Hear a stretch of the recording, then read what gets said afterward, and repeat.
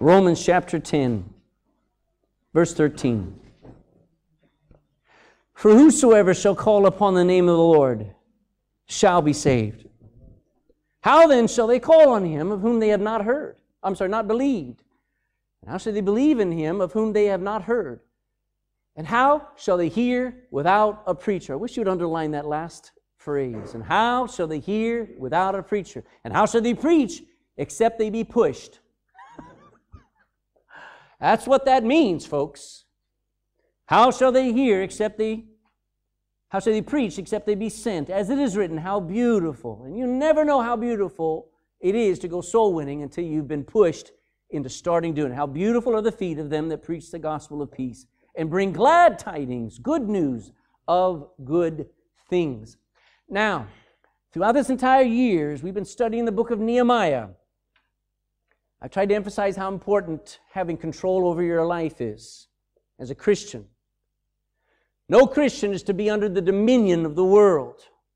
You're not supposed to be under the dominion of the flesh, and especially not under the dominion of the devil. You are now in a new kingdom. You're under a new Lord. His name is Jesus. And you're supposed to be under His rule. And so we've been talking about rebuilding our homes and rebuilding the walls that are necessary to keep what God gave us safe and strong. And God, as we talked last week, gave us some gates to have control over what comes in and what goes out of our life. Jesus said it's not what you eat that defiles you, it's what's come out of your heart. What do you let come out of your mouth? What do you let happen with your hands? You've got to have some walls and some gates around your life. But there's a world beyond these walls. There's a world that needs what you and I have if you're saved. It is a world that needs some good news. It is a world that needs the gospel. Now, the world out there will never hear about the gospel unless someone here goes outside of these walls to them and tells them how to be saved. How shall they hear without a preacher? So, in 3 short words, we must go. Now, when we say we must go, where do you mean? Well, it means the Bible uses the word beyond. And that means, it means several things. It means beyond our walls that sometimes we build up. Sometimes we're introverted. And there's nothing wrong with being introverted. Nothing wrong with being a homebody. Nothing wrong with being quiet-natured. But Jesus didn't say, if you're an extrovert, go. He didn't say that. He says, if you're saved, go. So you may be timid, and there are plenty of people who could never just walk up and go up to a maitre d' and say, that was a great meal, thank you for the burger, thank you for the steak, amen, whatever you ate. And here, I'd like to invite you to church. This is my testimony. This is what happened to me. Some people just have no courage to do that, but you can leave a tract on the table still. You can do something that would put the gospel into the hands of somebody else. We've got to go beyond our walls. We have to go beyond our comfort. We're too comfortable. All we worry about is, how much sleep we get and how much fun we have. But beyond our comfort, beyond our will. Did you know, I wouldn't choose, I would never choose to just go up and interrupt somebody and tell them they need to be saved from hell. I just wouldn't choose that. So the gospel doesn't ask me to do what I choose. The gospel says change what I choose and do what He's willed. So I'm going beyond my own will and I'm going beyond my ability. The gospel's not about what I think I can do. I can't understand it, but when I was 17 years old, I was introverted. I would rather, and God gave me a little bit of a different life, thankfully. I saw a lot of messed up people, and I said, I'm just gonna work in my home. I worked with electronics. I would stay up all night drawing what I saw in the sky.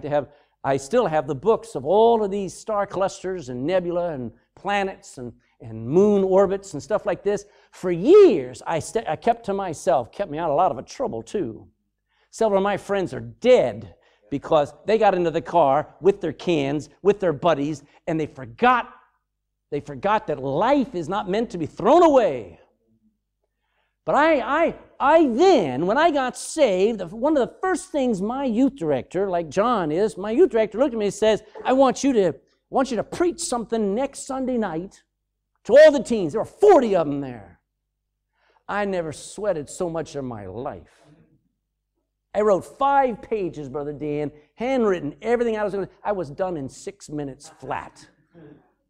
I just stuttered and shook and raced through it all and then wanted to go crawl under a rock. But I got started. God began to move in my heart, began to push me, and here I am now. You know, what I do on a Sunday, my prayer all week long is, God help me.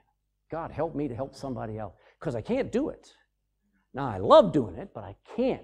And so the gospel, when you hand out a gospel tract, when you give your testimony, it is, you're having to go beyond your abilities. Now, what's it going to cost you? What does it cost to give the gospel to one soul? What does it cost to win that soul? What does it cost to disciple and baptize every believer? What does it cost to birth another church, and then to start another church, and then to start another church? What's it going to cost? It'll cost you just about everything you have. And that includes your money, your time, your comfort, even your family and your life it'll cost. It just does. You say, well, I thought when I started serving God, God was going to look after us, and He does. And that we were never going to have any troubles anymore. Whoops. Reverse that thing. You are now taking on the devil in his territory, and he's going to fight you and tear you to shreds. But you do it. I think we're about 2 generations away. We've lost now 2 generations of people that did what it took to do right. They were called the Great Generation, the last generation that sent their sons off to stop a madman in Germany. They sacrificed tens of thousands of their young men, and they were willing to go, and they were willing to sacrifice for something that was right. And we're at least 2 generations away from anybody that would ever give anything more than a few bob in the box. What's it going to cost if we go? Just about everything. I have a whole message on that, so just hold on to your hats. So we got to go beyond the walls, and it begins with prayer. So Matthew now, chapter 9. Matthew chapter 9. When you get there, we'll pray.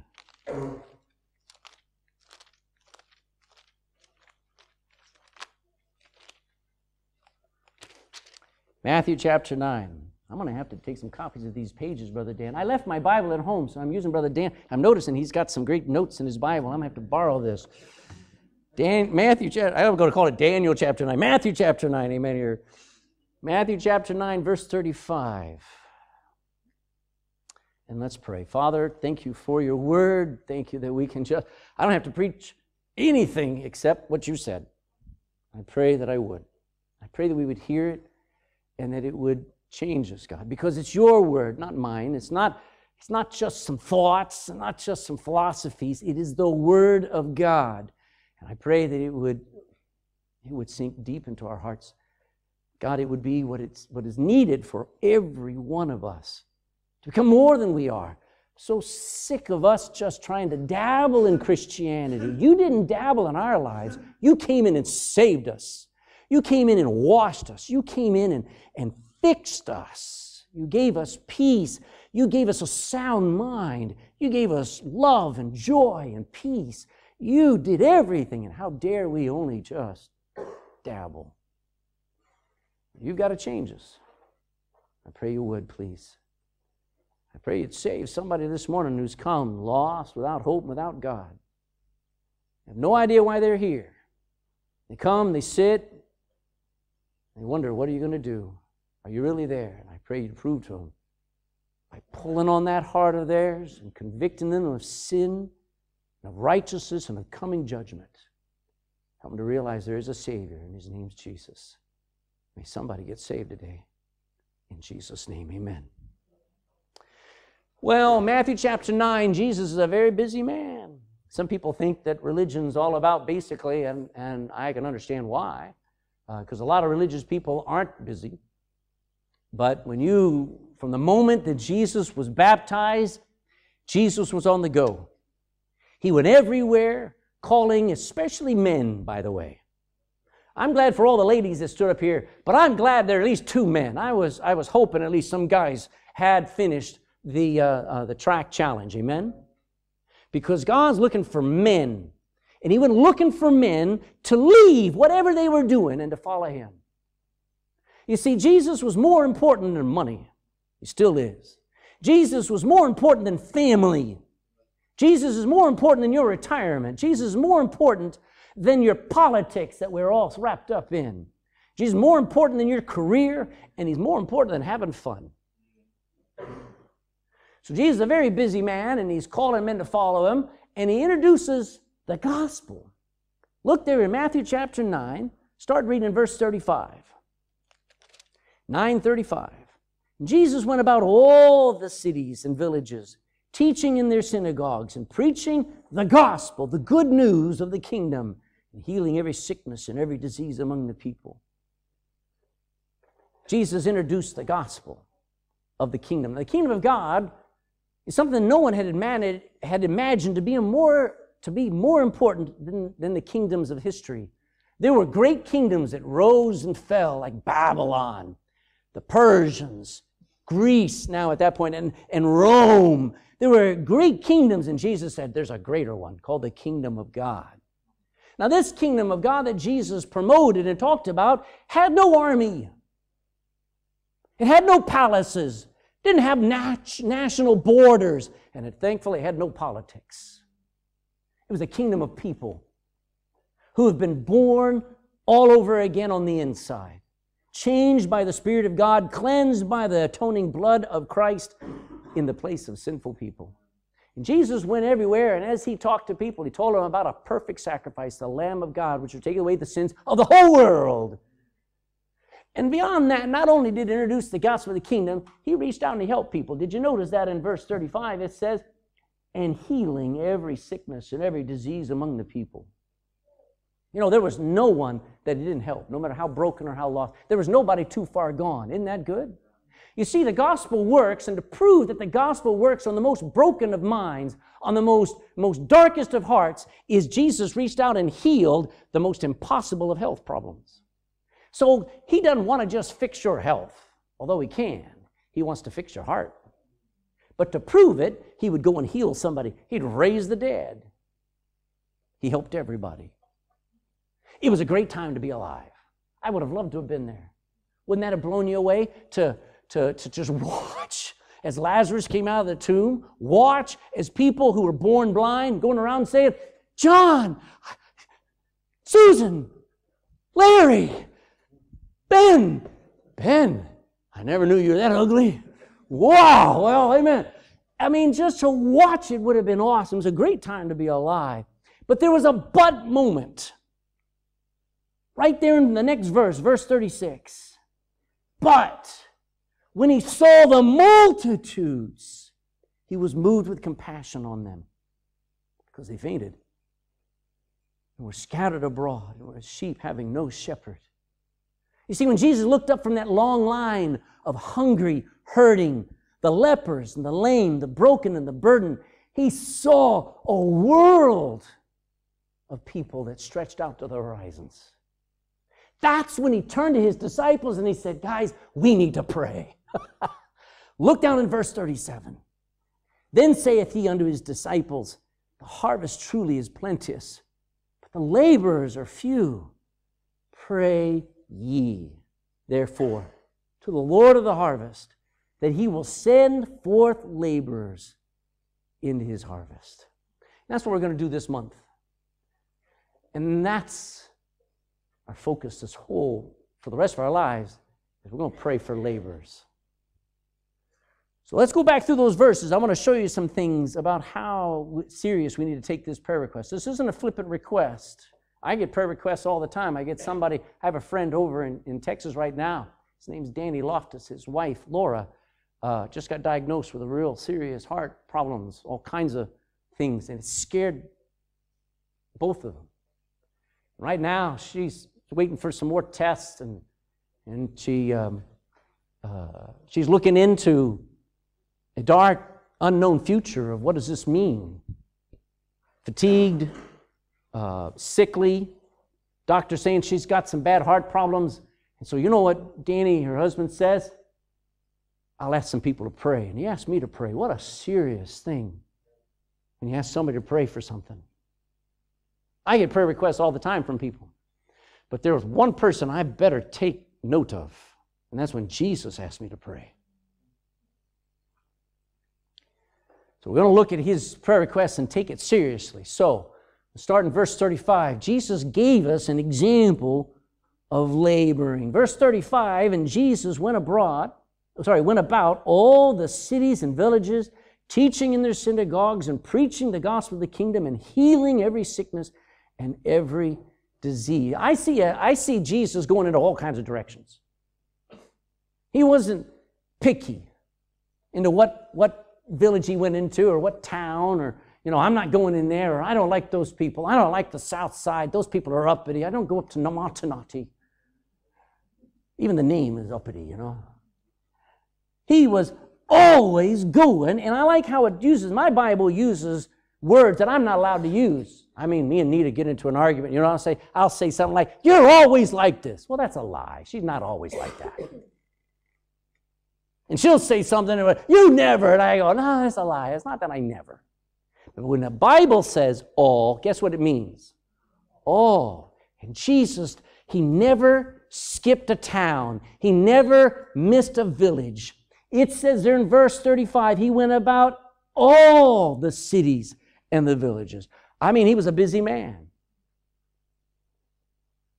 He focused on the most important needs. You know what are the most important needs of our day-to-day? It's teaching about God. I mean, these kids are growing up, they don't know 3 of the 10 commandments. They have no idea. I was talking to somebody last night, and Nita was telling them about Jacob and Esau, and this person said, oh yeah, the guy who didn't bring the right offering, and he murdered his brother. No, that was Cain and Abel. We have generations now that have no idea about God. They have no idea even to fear God. They have no idea how to know Him. They don't think He's there. They don't think He makes sense. They think the Bible's just a bunch of fairy tales. They watch nothing but fairy tales on TV, but they won't read a true book. You know, the most important thing in the 21st century, in 2018, is for us, like Jesus, to tell some people about God. Jesus said, if you'll lift me up, if you'll let everybody see me for who I am, I can draw all men unto me. He focused on teaching about God. He preached about how people need to get into the kingdom of God. Now, teaching is the fun part. Teaching is where you stand up and you say, 2 + 2 is 4. Everybody's going, oh, nice, 2 + 2 is 4. But preaching is 2 + 2 is 4. And what are you going to do about it? Preaching puts the emphasis on you and what you're going to do with that information. And Jesus up there, and He's teaching, and He's preaching, and then He's healing hurting people. Do you ever wonder about how people hurt? I mean, you're struggling with your own hurts. You're struggling with your own schedule, and you're struggling with your own nightmares that you go in and out of. And the Lord says, there's a lot more. And a lot more. Jesus healed them. Now, Jesus could do that. Nothing was impossible for Him. And in chapter 10, Jesus, He imparts to 12 men, and only 12 at that time, He imparts to them the power to heal, the power to do everything that He did. By the way, if you see or hear somebody saying they got that same power, run from them, because they don't. They can pull the shenanigans, but they cannot do what Jesus did. He healed all manner. There was nothing impossible for Him. There was no demon or disease that He nor His disciples could overcome. And what I liked about it, if you look at the last part of verse 35, the last 3 words, what are they? Among the people. Jesus did it at a level that was there where they were. A lot of people are put off by me. Not just by me, but by the fact I'm American, by the fact I'm white, by the fact I'm kind of rough talking, by the fact that sometimes I just don't understand what you're talking about, and they're put off by it. But you know what Jesus did? He came down to the level of the people that he was helping. And the greatest sign of a Christian leader is a towel around the waist as a servant. And what he did was, as the God of heaven, stepping down and walking around and walking up to people and being just like them. Not in sin, but in the level of how they looked at one another. As a matter of fact, as far as I can read in my Bible, he came lower. He came lower. He gave us an example of how to work and how to serve. You know, he ate their food. Now, I've got some friends that I knew years ago. They were missionaries in Mexico. But they weren't missionaries in the big cities of Mexico. They were missionaries. This is about 30 some odd years ago. When God was calling me to come to Ireland, I became very grateful I was coming to Ireland. I didn't know what the Irish ate. I just thought they were a little more advanced than the Mexicans that I was hearing about, because he said, you wouldn't believe what we had for dinner a month ago when we were down in some place out in the middle of nowhere in the most incredible desert you could imagine. He said, we had chicken heads. I said, what? Yeah, that's a delicacy there. And they gave us the best part. I said, give me the worst, man. They said, no, that's the chicken feet. There's no meat on a chicken foot. The point is this. Jesus came down to our level and ate what the people ate. He slept outside on the ground. He wore their clothes. He put up with our heat. He put up with our politics and all the stuff, and the Roman soldiers walking around having command over their communities. He came to our level. Isn't that wonderful? Jesus is our example, isn't he? Well, not only that, Jesus gave us his burden. Look at verse 36 and 37. It says this, and but when he saw the multitudes, he didn't just see people, he now saw multitudes of people.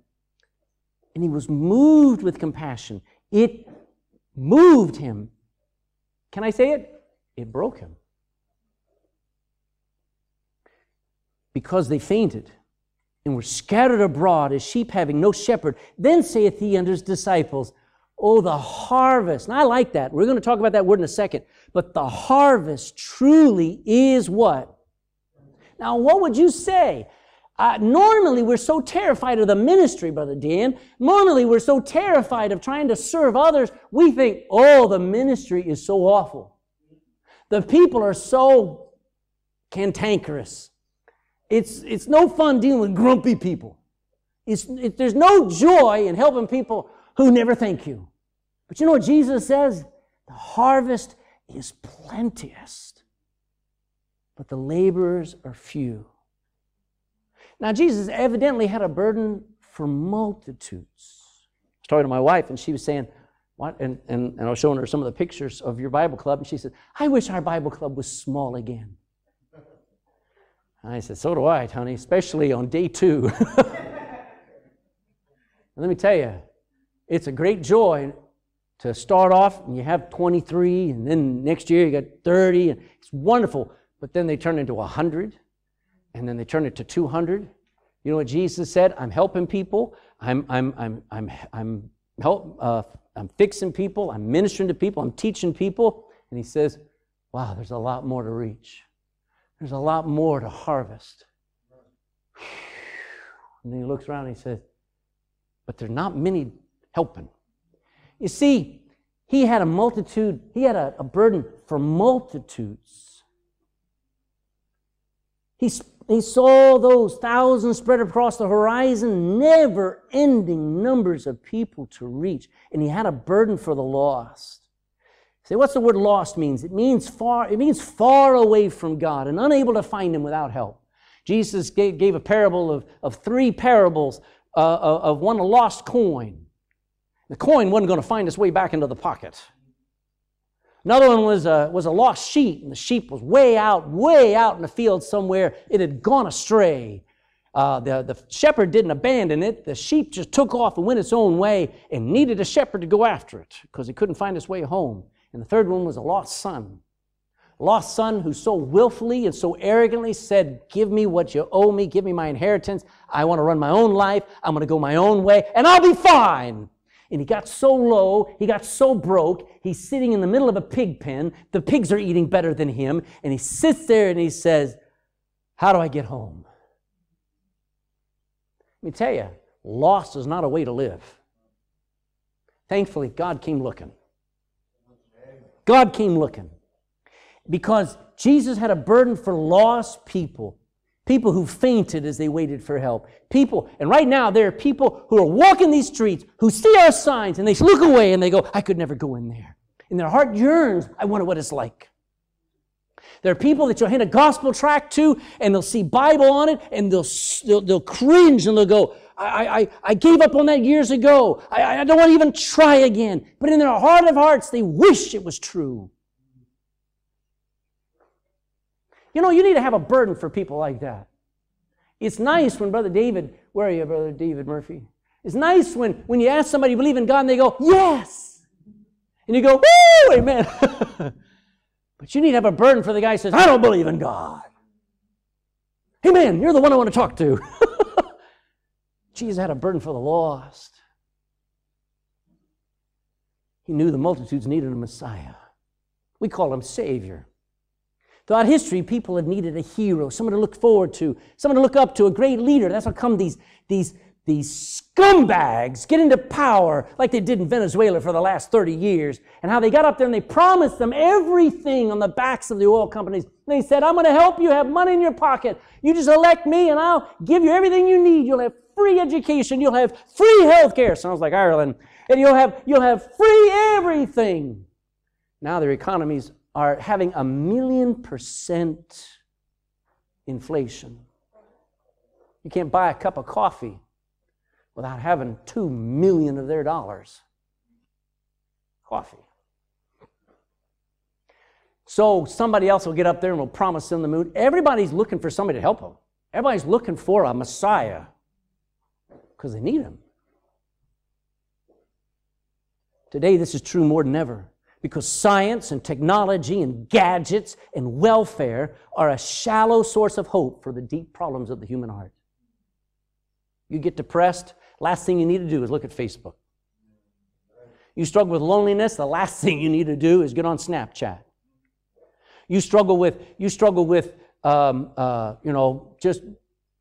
battling thoughts of quitting and all that stuff. The last thing you need to do is a gadget in your hand. You know what you need? You need hope. You need a sure confidence. You need something that'll put you back in motion and kick the back of your rear and get you going. It's worth it. I'm not defeated because Jesus is alive. He broke hell for me. So all of this science and technology and the universities telling us that science is on the way to making life live longer. You know what they've done? They've made life more miserable for longer. Some of you are going to get 70, 80, 90 years old, and they're going to be pumping chemicals into your body, and you're going to wish you could die. Because you got no life. Science isn't the answer. Jesus is. And a walk with him is. See, Jesus knew those people needed him. And he had a burden for them. You know who's more hated than Trump? Jesus Christ. And yet he has a burden for the people who hate him. That's amazing to me. And Jesus gave us our first duty. Look at chapter 9, verse 38 now. He says, pray ye therefore the Lord of the harvest, that he will send forth, push forth laborers into his harvest. Jesus is amazing because he turns to his disciples, his followers, his people. And this is really cute. He did it one time before when there were 5,000 men who hadn't eaten in 3 days. You know how grumpy they are by now? And as they're looking at Jesus, and Jesus is smiling, he looks at his disciples and says, Philip, hey, Peter, hey, Andrew, you give them to eat. And they went, what? Sometimes we forget God asks us to do the hard things. And then he shows, I didn't mean for you to do it alone. You know, the first thing they should have done was got right down there. He says, Lord, help us do what the Lord wants us to do. And I tell you what, Peter, James, John, Andrew, Nathaniel, Bartholomew, and even Judas Iscariot would have fed 5,000 people if they had prayed. See, Jesus looked at those disciples and says, I want you to look at that harvest that I see. Look at all those people. I don't want you to see them as customers that Apple and Microsoft and Exxon and Toyota see. You know why over there in Volkswagen, why they messed with those emissions tests there a couple of years back and why they've been penalized billions of euros? You know why they do that? Because they see people as suckers. They see people as only people who they want to buy their product. Aren't you glad Jesus doesn't see people like customers? He didn't say, I want you to look out there and see them as voters like Fianna Fáil. Fianna Fáil and Fine Gael sold Ireland to Europe over and over and over again. Now with abortion, it just goes on and on and on. You know why? They don't see people, they see voters and they see power. Jesus didn't say, look on the voters. He says, look on the harvest. Look at the full harvest of people for the kingdom of God. Look at the harvest. You see, he looked out on those fields, and it was like looking on a field, and this is a vineyard of grapes. He said, look at that field of people as something that needs to be harvested. And I want you to see that it's full of fruit. It is plenteous. But there are few that are working in it. There are a few out there. They have months worth of work to do, but it's got to be done in days. The harvest will go off. It is ready to be picked. People are in need of somebody coming to them with the gospel, and they're dying on the vine. And I've got some people, Jesus says, and I've got some faithful people who are faithfully working, but they're not enough. If we really worked at it, we could be coming home. We could be coming to church where we're just having to turn people away and say, there's no more room in church. You'll have to go over to the other hall and sit in Sunday school. Amen. If we really saw the harvest as something that can be accomplished, as something that is full and ready to be picked. Problem is, as plenty as it is, there are few willing to do it. So Jesus says, pray, dear Christian. Greatest prayer request you've ever been given, the greatest prayer request you will ever pray is for laborers. He didn't say, pray for preachers. He didn't say, pray for missionaries.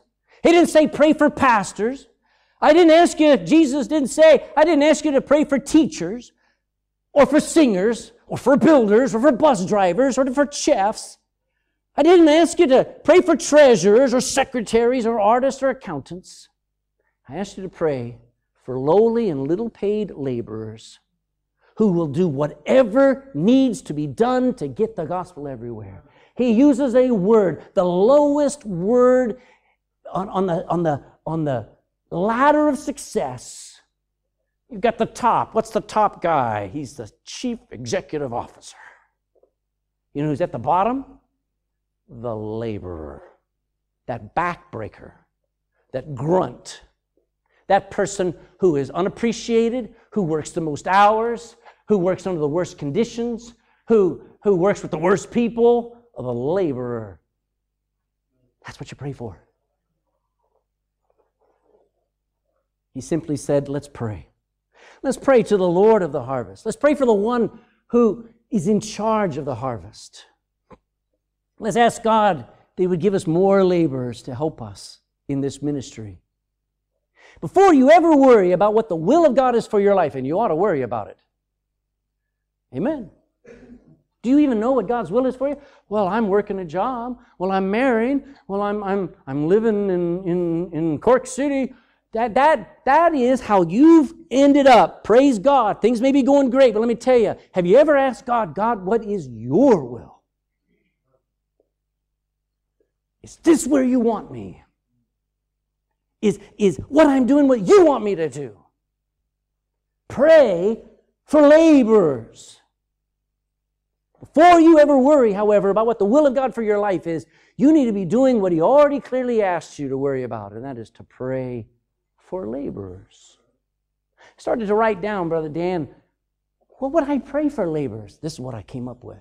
I have never prayed this, but I will from now on. Pray that laborers, that people will be soft towards God's call. Pray that they will not fight and resist God's pull. Pray that laborers will have the same compassion as Jesus did. How many have ever had a nurse that must have come out of a concentration camp? Turn over, drop your trousers. You know, it's just nice to have somebody who's caring for your soul who has compassion.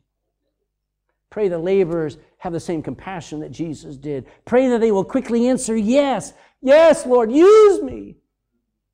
Pray that they will get going and get busy laboring in every way possible. And pray that they will stay faithful laboring for Jesus and for souls. I'd never thought about what would I pray. I just said, Lord, send forth laborers. End of story. But now I'm praying for the laborers. Amen. It's so funny and so sad, Brother Andrew, because it's no wonder that so few go and reach our world because so few of us pray for them.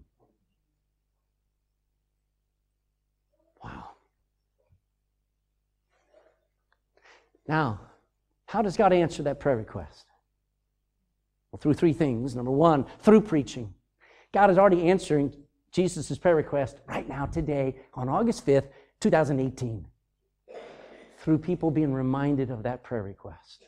It's starting to be answered right today. Secondly, it's answered through hearing His still, quiet, small voice in your heart. You can listen to me all day and you can go straight to hell. You better listen to the voice of God from the Word of God as it cuts you to the heart and you realize, that ain't Craig talking. There's another voice. I heard a man, his name was Richard Lewis, missionary to Kenya. He'd been there for 30 years. There he was preaching that Wednesday night in the first missions conference I'd ever been in, and I had never met missionaries. I was just newly saved. And as he got up and he talked about his ministry and showed those old pictures of the people he had won to God and translated portions of Scripture too, because they didn't have the Bible in their language. And he talking about all that thing. I heard another voice saying, I'd like to use you, Craig. Richard Lewis didn't come down to me and says, I want to use you. No. Somebody else was talking to me. And the way that prayer of Jesus gets answered is when we start listening. As He pulls and hugs and convicts and breaks our hearts to conform to His will.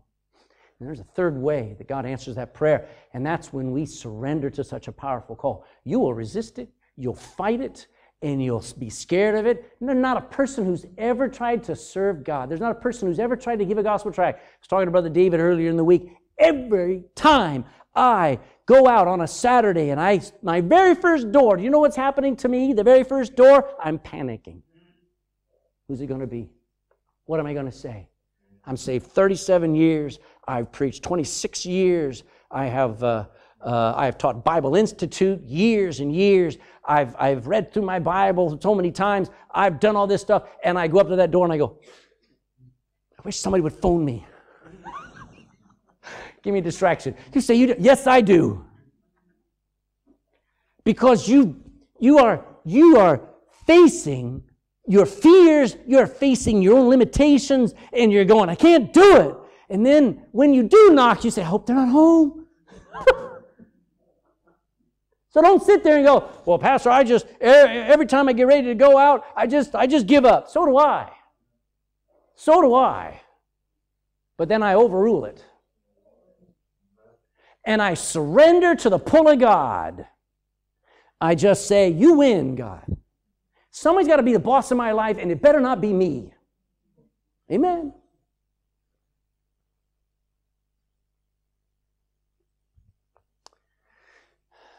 Well, let me tell you what it looks like when God answers this prayer.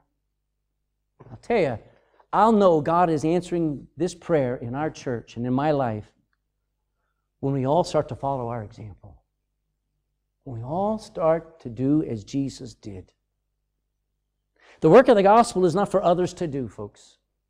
Now, the work of preaching, that's my job. Amen? Sometimes Dan, sometimes Andrew, sometimes others stand up here and preach. But the work of this pulpit is my job. You understand me? God didn't say, pray for preachers, did He? He said, pray for laborers who'll do whatever's necessary to get the gospel into somebody's hand. And we've got to realize that if you surrender to God, if you submit your life into His hand, you don't have to, don't sit there and say, oh, hey, Lord, I'm ready to be a preacher. Don't pray that. Pray, I'm ready to labor. Pray, I'm ready to go where you want me to go. Do whatever you want me to do. You see, Jesus, back there in verse 35, He went everywhere, teaching, preaching, helping. How far will you go? How can anyone claim to follow Christ and then not do as He did? I always watch it when Princess Diana became queen. 4,000 women got their hair cut the same way. Do you notice that? All these girls who were brunettes became blonde and then, fancy hairstyle. LeBron gets a new sponsor for shoes, and then every kid's got to have the same kind of shoes as LeBron, Brown, and some other sportsman, gets his hair mohawked, and all of a sudden all the kids get their hair. Let me just say this. How come we're not like our hero? How come we're not following our example? When we'll know that God is moving and allowed to move in our church and our lives when we start doing what He did. That means teaching the gospel. You ever try to explain it to somebody? It's great to hand out a gospel tract.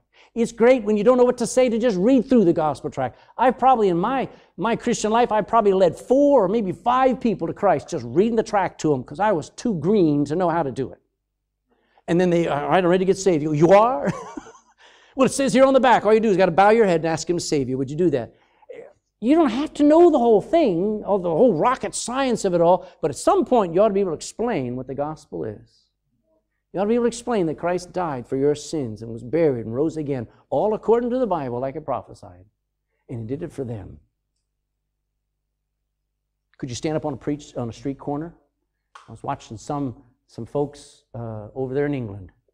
Actually, yesterday there were some guys up in Belfast, that queer parade going down the street. And those guys were up there now. They did their best. Praise God. They were fools for Christ. And they gave them the gospel and says, there's hope for you. You need to repent. Could you do that?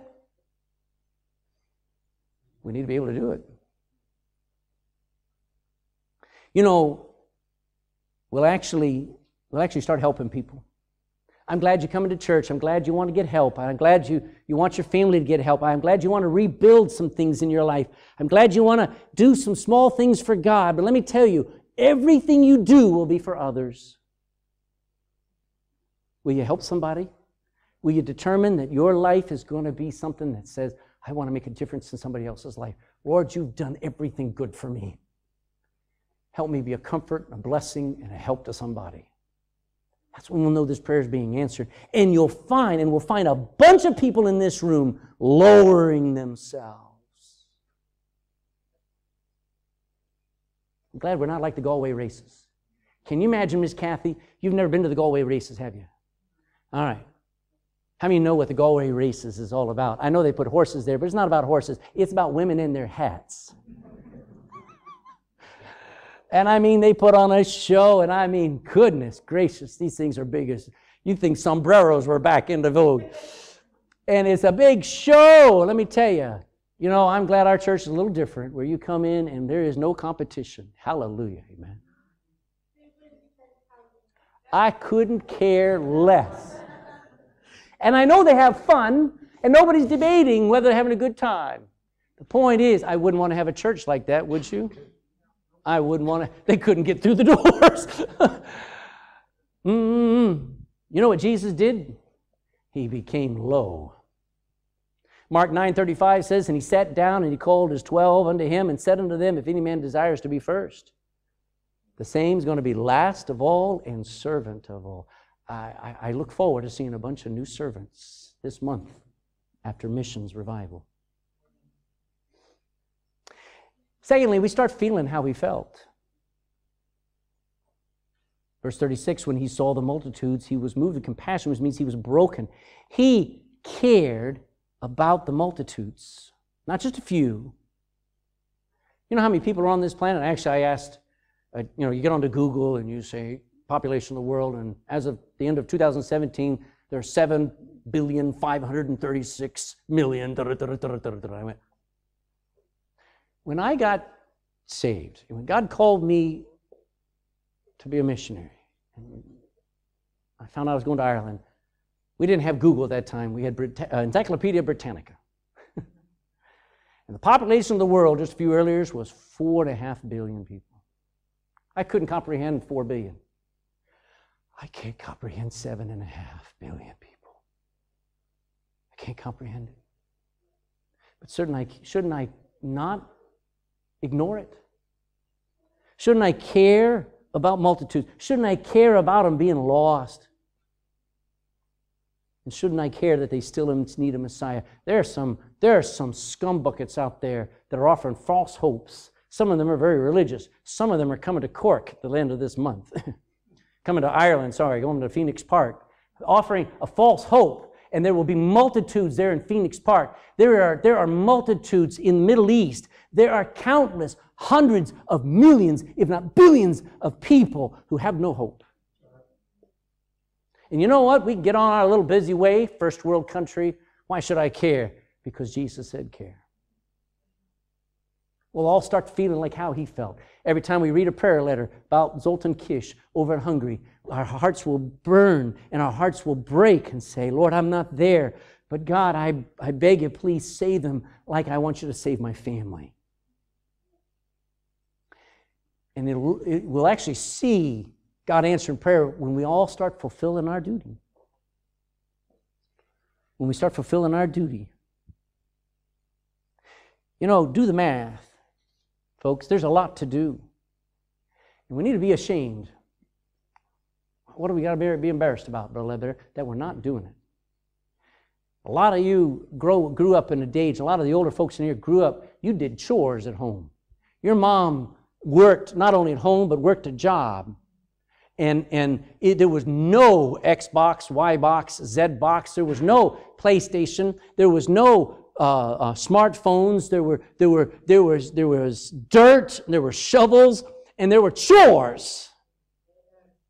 And if you didn't do the chore, Mama had to do it. Are you with me? And when you got a house full of kids, and only 2 of them are doing the work, and the other 5 are sitting there playing outside and they're not doing it, you know what that creates? Bitterness. It creates a situation where everybody burned out, and Mama most of all.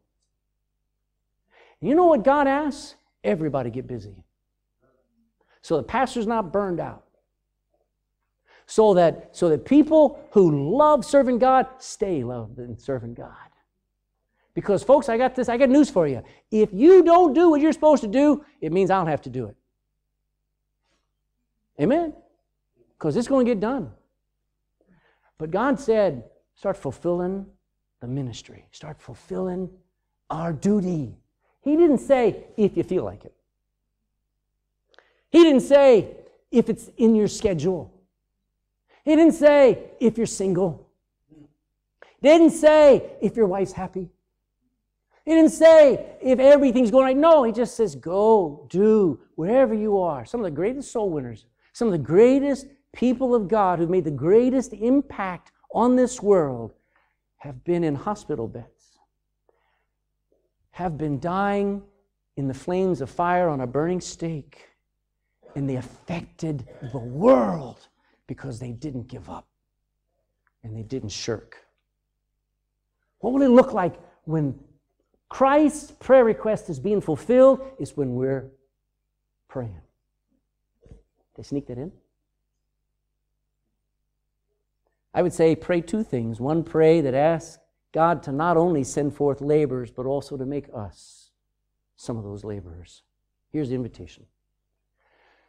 What's the goal of this message? I write this down and I say, Lord, what do you want me to do with this message? You spoke to my heart. Man, I learned a lot. I can't even give you a third of what God spoke to me about. But the goal of this message is to get every one of you to believe in the need for the gospel.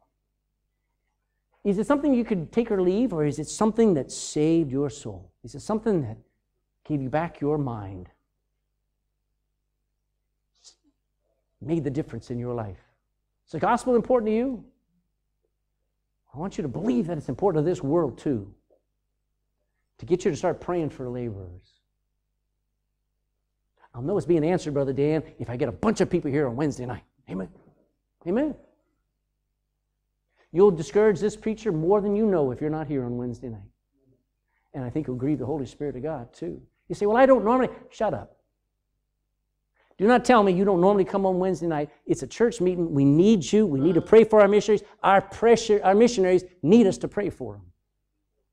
And we need to pray for laborers.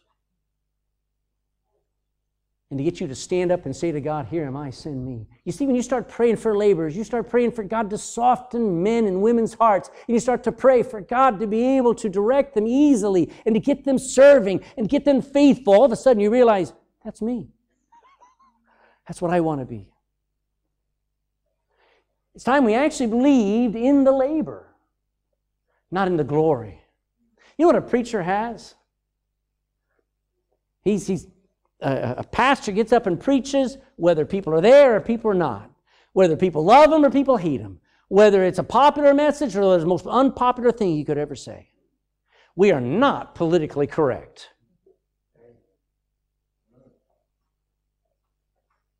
But you know what I believe? Not in my position, but I believe in my labor. And when there's a labor in the Word, there is fruit. I believe in the labor. I don't entertain. I don't come up with, you know I'm no good at jokes. Okay, that worked.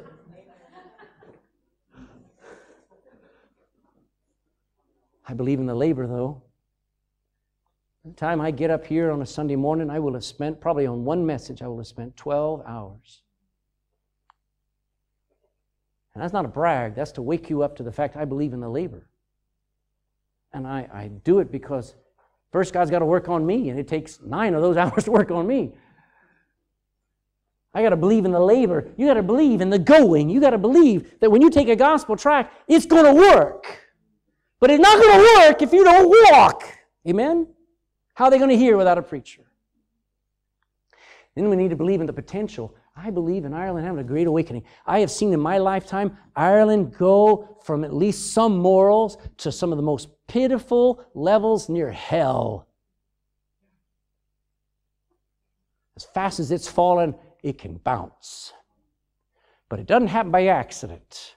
The reason why Ireland has fallen off the map morally, now they're off spiritually, I know that, but the reason why they've fallen off the map morally and intelligently is because there's been a concerted effort. We talk about the Russians interfering in elections. The devil's interfering. And the devil and the world and the flesh is interfering with people, so all they do is they buy into this stupid way of thinking of live for yourself. It's all about me. It's all for me. And they end up in the worst pits. You know what? Why don't we lift up? It's all about Jesus. It's all about righteousness. Blessed are they that do hunger and thirst for righteousness. Let's believe in the potential.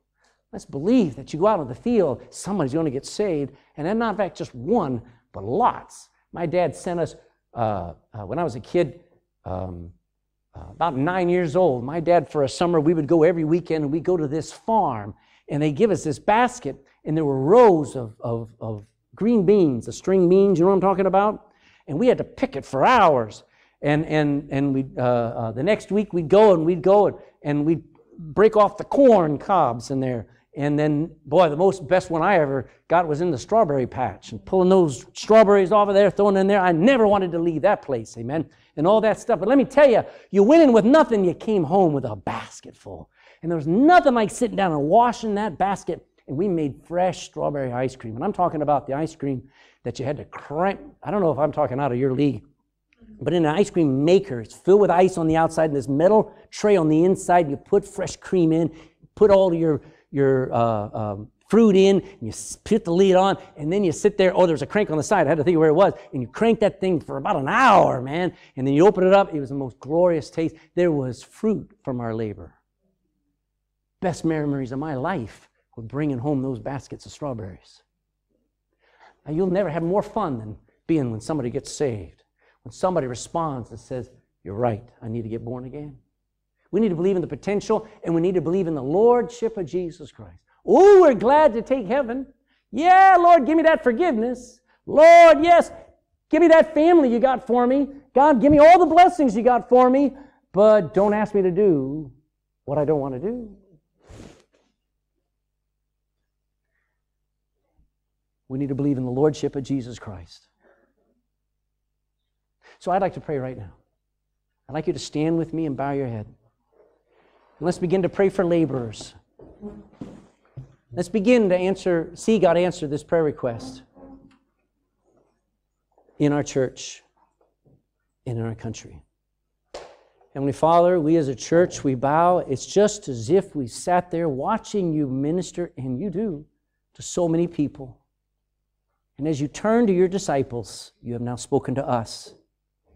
And you've asked us to pray for laborers, to go straight to the throne of the Lord of the harvest, that He would push, that He would agitate, that He would make uncomfortable a group of people who would never be happy until they were serving, until they were laboring. So Lord, I pray for laborers. I pray for multitudes of them, because there are multitudes more who need them, who will be faithful to go, who will be encouraged to go. We've thought of little things like our track a day, little program. Lord, I'm so grateful it's working. I'm so grateful when a gospel track is put into anybody's hands. God, we need to track a person. We need laborers, God. This world, I pray, needs what we have. And we're not what we ought to be until we are answering this prayer request. So first we're praying for others. We're praying that they will be soft towards your will. We're praying that there are men and women, teenagers, young boys and girls who will not fight or resist your pull on them. Pray that you will give them the same heart that you have for the lost. That they will not see eye to eye with people, but they will see heart to heart with souls. They will love them, even though they may hate us. And I pray for laborers that, well, every day you wake up and say, Lord, please use me. My greatest success story will be that God used me. Whether at work or at school, I don't care. Lord, just use me. Oh, God, use me. I pray the laborers will say that every day. I pray the laborers will stay busy. Not be just on and off again, but God would just get serving, get going, get laboring. Yes, there's children's church classes to teach. Yes, there's work to do down at the office. Yes, there's so many things. But we're not talking about what to do. God, I'm asking that they would just be willing to do. That they would be. I pray that they would be faithful. Lord Jesus, please send forth the laborers. Lord, if you would choose, send forth us. And I pray this in Jesus' name. Amen.